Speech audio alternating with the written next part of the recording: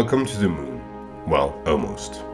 Welcome to the Moon is a flip and write game with 8 adventures which can be played independently or successively in a campaign mode. Welcome to the Moon has standard rules that apply to all the adventures and also specific rules for each of them. Let's start with the standard rules.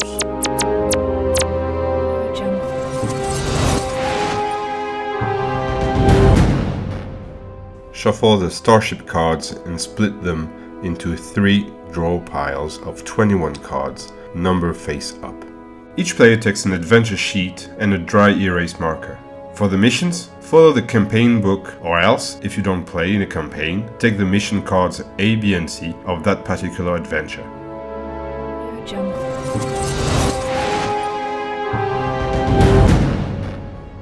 Each turn is made up of 5 phases. 1. Flip 3 starship cards. At the beginning of each turn, the top card of each draw pile is flipped and placed in front of its pile, action face up. You get 3 new number action combinations. When the draw piles are empty, shuffle the discard piles separately in order to create 3 new draw piles.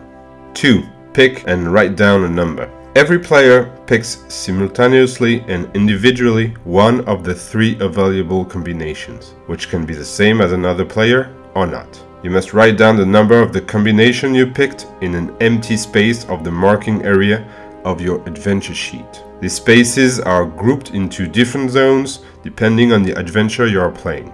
In each zone, the numbers must be placed in ascending order from the lowest number to the highest number. A number can never appear twice in the same zone. In a zone, you can leave as many empty spaces as you wish between 2 numbered spaces, then fill them later on as long as you keep respecting the ascending order.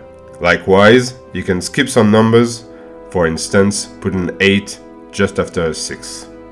If you can write down a number, you must do it. If not, then you must cross off one system error box and you cannot perform any action this turn. 3. Use the action. Once your number is written down, you can, but you don't have to, use the action of the combination. You will perform the same 6 actions in all adventures, but in different ways depending on the adventure you're playing. Here is the general description for each action. The robot action allows you to connect, build or explore different parts. The water and plant actions allow you to collect resources and earn points, but only if you write their number in specific spaces. Energy action allows you to improve other actions or their value. The astronaut action allows you to modify the value of the number of the chosen combination before you write it down by adding or subtracting 0, 1 or 2. The planning action allows you to fill in an additional space with an X on the same turn beside the space in which you have written down the number of your combination. The spaces filled up with an X are also considered numbered spaces. 4. Incidents.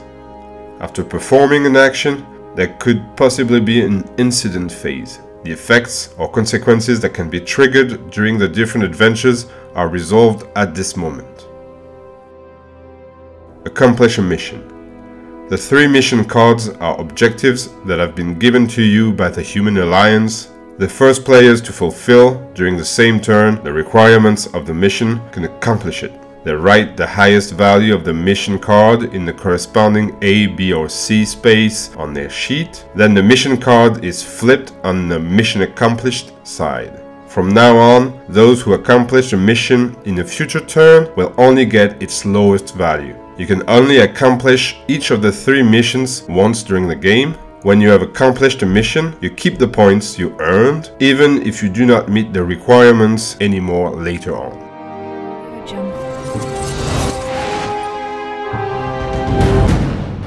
Apart from specific endgame conditions specified in the adventure rules, the game ends if one of the players has accomplished all 3 missions, or crossed off all the system error boxes, or filled in all the spaces of the marking area. If you wish to play in a campaign mode and you do not want to have the story spoiled, stop this video and go back to it when the campaign will tell you to.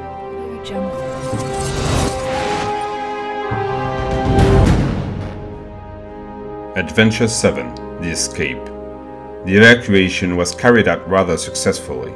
Luckily we had planned to leave anyway, but we must rush this exit and the new starships are not ready yet. Moreover, due to the emergency, they are stacked horizontally above the domes, making most of them inaccessible. The sheet shows 6 starships connected by inactive airlocks except for the first 2. The starships are stacked horizontally, and each starship is an independent zone that must be numbered in ascending order from left to right. Each starship has 2 or 3 modules with several spaces each, as well as 1 greenhouse for the plants.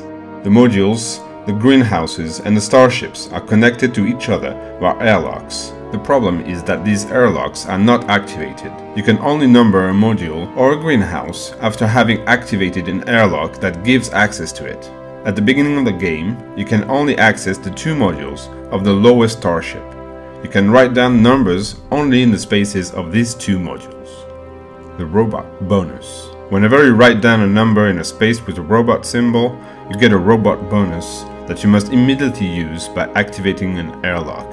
This robot bonus does not replace the action of your combination. The greenhouses ×2 bonus. The first players to write down a number in a greenhouse can circle the ×2 bonus of this greenhouse. The other players must immediately cross off the ×2 bonus of this greenhouse on their sheet and will not be able to get it. System error. If you have to cross off a system error box, the first 2 give you a compensation and allow you to immediately activate an airlock. Robot action. With this action, you can activate an airlock. For that purpose, draw a line on an airlock between 2 modules or between a module and a greenhouse. You can activate an airlock only if it is connected to an already connected module or a greenhouse. That way, you will access new modules, greenhouses and starships so that you can number them. Do not forget that each starship is a zone that must be numbered in ascending order. The airlocks, activated or not, do not change the numbering constraint of these zones. Water action. If you have written down the number of your combination in a space with a water tank, then you can circle that water tank. Plant action. You can circle a plant in a greenhouse in the same starship in which you have written down the number of your combination. You can circle a plant in a greenhouse even though it is not yet connected with an airlock. Energy action. Fire the reactors. With this action, you can circle a reactor at the end of the same starship in which you have written down the number of your combination. Planning action. The planning action allows you to fill in an accessible space with an X, in addition to the number of your combination. Moreover, you must immediately cross off the box with the lowest value available in the planning scoring area. Astronaut action. The astronaut action allows you to modify the value of the number of the chosen combination before you write it down. -2, -1, 0, +1, +2. Moreover, cross off 1 astronaut symbol on the right side of your sheet. Whenever you have 2 crossed off astronaut symbol, circle a wild action symbol. Wild action. You can use a circled wild action symbol whenever you want. To use it, cross it off, then use any of the 6 possible actions instead of the 1 from your number action combination. At the end of the game, in addition to points earned for accomplished missions and penalty points lost for system errors, tally up your points in each scoring area as follows. The greenhouses. Write down the score of each numbered greenhouse in the corresponding starship scoring space. A greenhouse earns you 2 points with 1 circled plant, 4 points with 2 circled plants, 7 points with 3 circled plants. If you have circled its ×2 bonus, the value of the greenhouse is doubled. You do not earn any points for a greenhouse without a number or without any circled plant. The modules. For each starship, write down the cumulative value of the modules that form it. For each starship, a fully numbered module earns you 2 points with 1 circled reactor, 4 points with 2 circled reactors, 7 points with 3 circled reactors. If you have circled its water tank, the value of the module is doubled. You do not earn any points for a starship with no circled reactor, nor a module that is not fully numbered. Planning. Subtract the lowest visible value in the planning scoring area.